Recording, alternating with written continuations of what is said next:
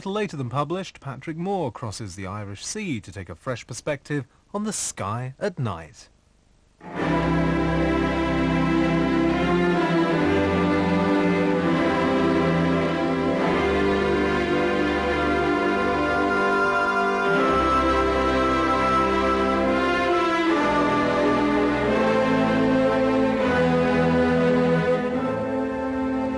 This is an interesting time for astronomy. It's the centenary of the British Astronomical Association, founded in 1890, and still the major astronomical observing society in the world. I've belonged to it myself now for well over 50 years. But this is also the bicentenary of the Armagh Observatory in Northern Ireland, founded in 1790. Armagh Observatory is a picturesque place. There are lovely buildings, and there are two telescope domes. This is the dome of the Robinson 10-inch refractor, which I've used myself on many occasions. In fact, I made a drawing of the planet Saturn with it the other night. And the picture of the Arend-Roland comet, the first picture ever to be shown on the Sky at Night program in 1957, was taken with this Schmidt telescope. But today, Armagh is no longer a major observational centre, but it is the centre for very important astronomical investigations. The observatory has had a long and sometimes rather checkered history. The reason Armagh was chosen was because we had an archbishop here who was a great benefactor of the city. He wanted to establish a university here, and he thought an observatory would fit in very well. Some of the past directors have been colourful characters, haven't they? They certainly have been. I think, for instance, of Thomas Romney Robinson, the third director, who even had the railway removed or put a few hundred yards back because it was too close to his sensitive instruments and their vibrations would have disturbed him.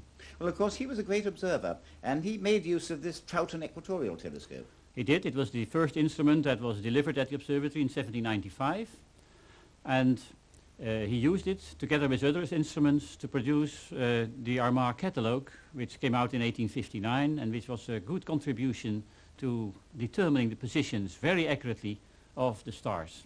There was a transit and there was a mural circle. Instruments which only move in the meridian. They can only look north, south and overhead. And the moment the star passes through the telescope gives you exactly the position of the star in the sky. Then, after Robinson, the Danish astronomer, J.L.E. Dreyer, who drew up the famous catalogue of clusters and nebulae. Yes, he had been working as an assistant at Byrne in County Offaly. It was the largest telescope in the world at that time. And with his experience, he put together a catalogue of star clusters and nebulae, which has lasted until today. Astronomers use it widely every day. And in a field like astronomy, where everything changes so fast, to produce a work that lasts for more than 100 years is really phenomenal. Then Eric Lindsay really modernized the observatory. He came just before the Second World War. The observatory had fallen into some disrepair, but he started moving the wheels, including those of government. He got proper funding established, and after the Second World War, when all the situations were normalized, the observatory really began to be built up and expand into a modern astrophysical research institute. Though no actual professional observation is now carried out from Armagh, is it fair to say that the observatory is still a major centre of technical investigations? It is, and we have not abandoned our observations altogether because we use observatories in other parts of the world to carry those out and then bring back the data to do our astrophysical research in this place. What's your own particular line of research at the moment? Well, my particular interest is focused on a star in the constellation of the Swan called P Cygni. It's a very unusual star. It is a star which is among the very brightest in our Milky Way, and it was discovered in the year 1600 by a Dutch astronomer by the name of Blau. It was just at the time when the telescope was invented, and so before the star was fading from view, telescopes picked it up and have followed it ever since. What kind of a star is it?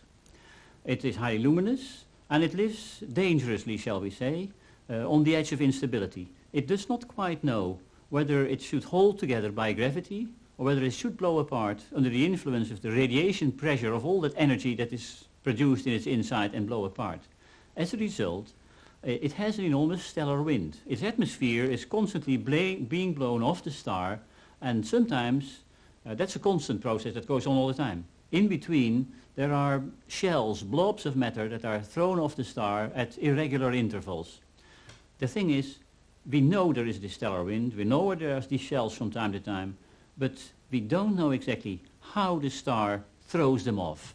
And this is what the observations should be telling us if we can unravel them completely. P Cygni appears as a point of light, either to the naked eye or in a telescope. So how do you carry out your investigations into it? The observations are done by photometry, which is measuring the light that comes from the star, and by spectroscopy, which is looking at its spectrum. Every spectrum has a number of signatures which are contributed by the main elements.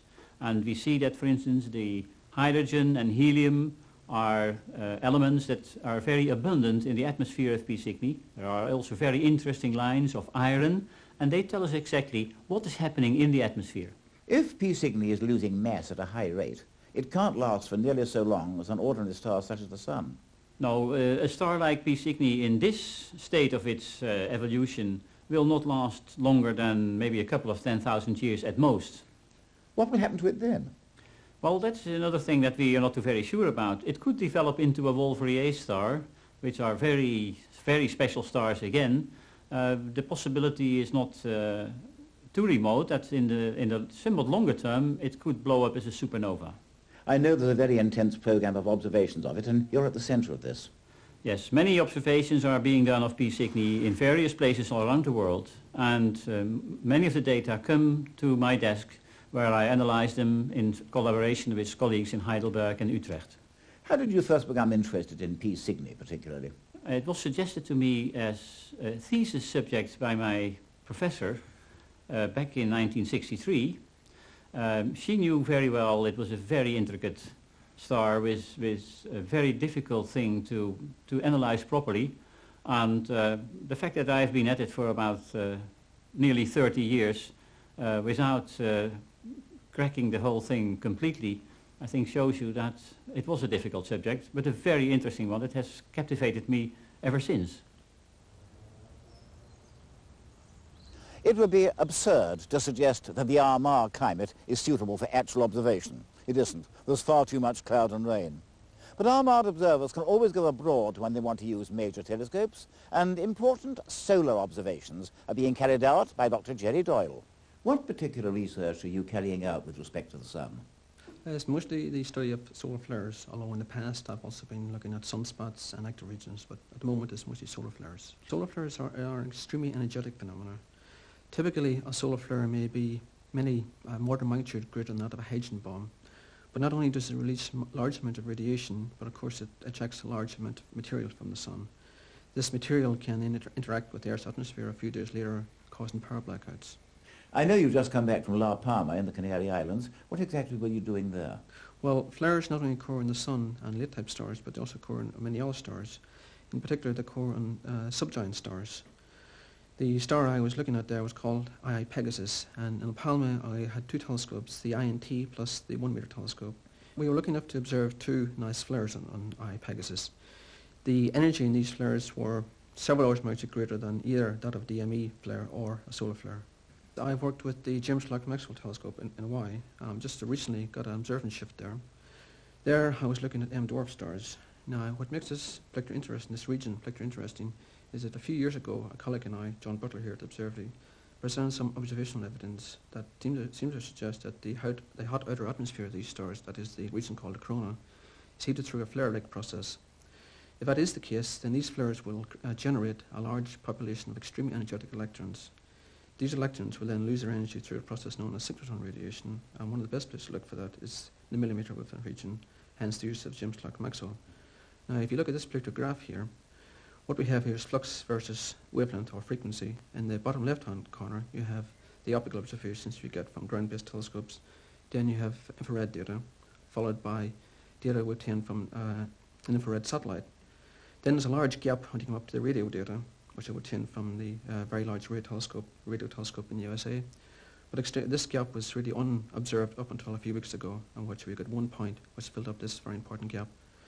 Now I'm also going out there in a few weeks' time to observe more stars, because I only observed 2 stars last time, and it's very dangerous to draw any firm conclusions based on only 2 stars.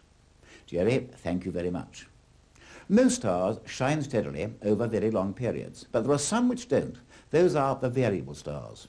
Now, ordinary variable stars are different from the flare stars we mentioned just now, most of which are small and red, and which brighten up very suddenly over a minute or two, and then take hours to die down to their normal brightness. Dr. Byrne, the assistant director of Armagh Observatory, has been making a special study of these curious objects. These stars on which we see the flare events, the flare stars, are quite different from the Sun. They are smaller, they are less massive, they are cooler. Surface temperatures on a flare star may be only half that on the Sun, about 3,000 degrees. The radius of a typical flare star would only be about half that of the Sun. Now, the spots which occur on these flare stars are similarly much larger than we see in the case of the Sun. It's very rare that, in fact, we see clearly a naked eye spot on the surface of the Sun, simply because the fraction of the Sun's surface covered by a typical sunspot is indeed very small, 1,000th or less of the solar surface. In the case of these flare stars, we see spots which cover up to 50% of the visible hemisphere of the star. A star appears only as a point of light. So how do you go about studying these flare stars? One of the things we've discovered as a result of our investigations is that it is the most rapidly rotating stars which give the greatest numbers of flares and the flares with most energy, and similarly the largest spots. In fact, this effect is related to the dynamo effect. These stars, in fact, are giant dynamos. So the more rapidly they rotate, just as if you cycle faster on a bicycle, you get a brighter light, so too you get more magnetic effects, more flares, more spots. Now, if we monitor a star which is a large spot over a period of time and look at its light level, then of course when these giant spots are in view, the amount of light we get from the star is depressed. If we wait a little while as the star rotates, the spot will be carried across the surface of the star and disappear around the limb onto the opposite hemisphere. Then, of course, we see the unspotted surface of the star, and so the brightness of the star increases back to its previous unspotted level. And then if we wait a little while, the spot will reoccur, and so we see a periodic effect due to the appearance and disappearance of these spots. Yes, but from the appearance and behavior of these stars, how do you know that star spots are responsible? The unique thing about the spotted stars is that while they have this constancy over several rotations, nevertheless the spots grow and decay with time and even rearrange themselves on the surface of the star. So the details of the light curve will change with time. What about changes in the spectra? That must tell you a great deal about these flare stars. First of all, these stars are very rapidly rotating, so they have a large velocity difference between the edges of the star and the center of the star. If we concentrate on a spectral line, which is formed differently in the spot from the unspotted star, then of course when we see the spot on the approaching limb of the star, that is when it's just popping into view, we will find that the spectral line becomes distorted because we have a large section of the surface of the star on the approaching limb, therefore on the blue shifted side of the line profile, which behaves very differently from the rest of the star. And we see this notch on the spectral line. And this will move with time as the spot proceeds across the surface of the star. So we can actually follow the spot's progress across the surface of the star by looking at its signature in an individual spectral line. We've been talking about spotted stars and flare stars. Are they the same thing? We always believed that these giant spotted stars were different in nature from the classical flare stars. Flares did occur indeed on them, but we never saw them in the optical spectrum. The flare mechanism seemed to be different, but in fact last year we discovered that in fact optical flares do indeed occur on these stars. And they are more energetic again, by at least a factor of 100 to 1,000 than the flare stars. So we have here flares, truly giant flares, newly discovered in the optical, and which may exceed those of the Sun by a factor of 1,000,000 in energy. Now for a rather tricky question. Where do these stars fit into the evolutionary pattern? I was afraid you might ask that question, Patrick. There is no clear consensus as to how the flare stars fit into the evolutionary sequence. The simplest idea is, in fact, that they are very young and that they have preserved their primordial spin, because as the hydrogen cloud collapses to form a newborn star, angular momentum is conserved just as a skater pulls in their arms and so spins up. So the hydrogen cloud would in fact spin up as it forms the star, and so a young star is expected to be rapidly rotating. The simplest idea is that the flare stars are young. This is not borne out when we examine the case in detail, because we find many of the flare stars, when we measure their galactic motions, may in fact be old. You know, of course, that Proxima Centauri, the very closest star to the Sun and a companion to the Sun's twin Alpha Centauri, is in fact a flare star. And it is at least as old as the Sun. So how do we explain then the activity in terms of youth? There is a second idea, and that is that there is a very fundamental link between rapid rotation and this activity. And it is the activity which preserves the rapid rotation. Because we believe that in the early stages of the Sun's evolution, mass loss through a very much strengthened solar wind was an important means of slowing the Sun down to its present relatively slow rotation. However, if a star is very active, it has many closed magnetic fields, and so matter is not able to escape in a solar wind quite so easily. So it may well be that the activity has actually preserved the rapid rotation, not alone depending on it, but actually preserving it. How do you go about observing these flare stars? Do you physically look at them? We don't, in fact, look at the stars anymore. In fact, we these days record the light of the star with computer-controlled equipment, computer-controlled light monitoring equipment. We use spectra. We use any satellite we can get our hands on, X-ray satellites. We used the Japanese X-ray satellite to observe this flare on IIPEG, the RSCVN star, last year. We used IUE, the International Ultraviolet Explorer satellite, and indeed we look forward later on this year or early next year to using the newly launched ROSAT satellite to observe flares for the first time in the far ultraviolet regions of the spectrum. What we come back with from an observing campaign is in fact, of course, a whole lot of computer mag tapes. These cannot be analysed without access to a good computer system, and here at Armagh we have a Starlink computer. Now perhaps I should say a little bit about what Starlink is. Starlink is a dedicated UK network of computers whose sole purpose is to make astronomical computations. Not only with the UK, but in recent years we've developed our links with the international community. And since this activity is of its very nature an international activity, we need to keep in constant close contact with our colleagues in the United States, in continental Europe, in Australia and South Africa, and indeed more recently in the USSR. And we can do that very easily by exchanging data via these very important computer links. We can now directly compare data. So you can see that despite the climate and despite the lack of large telescopes, there's a great deal of important work going on at Armagh. We have the lovely old observatory itself as headquarters, and it's a modern research establishment in every sense of the word. We also have the Associated Planetarium, of which I had the honour to be the first director nearly a quarter of a century ago, and is now as up-to-date as any in the world.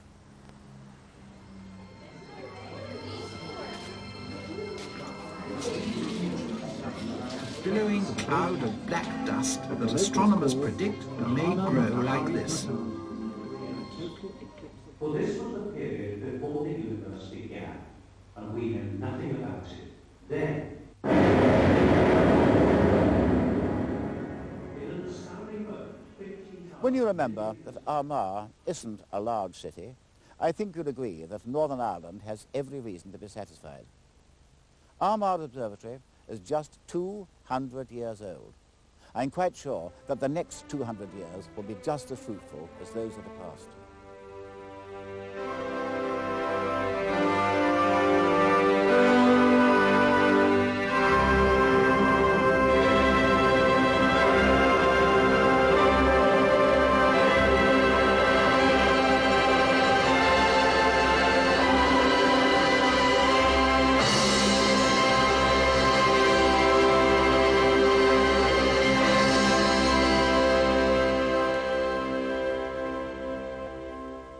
Our latest newsletter is now available, and if you want it, please send your stamped addressed envelope to newsletter number 39, The Sky at Night, BBC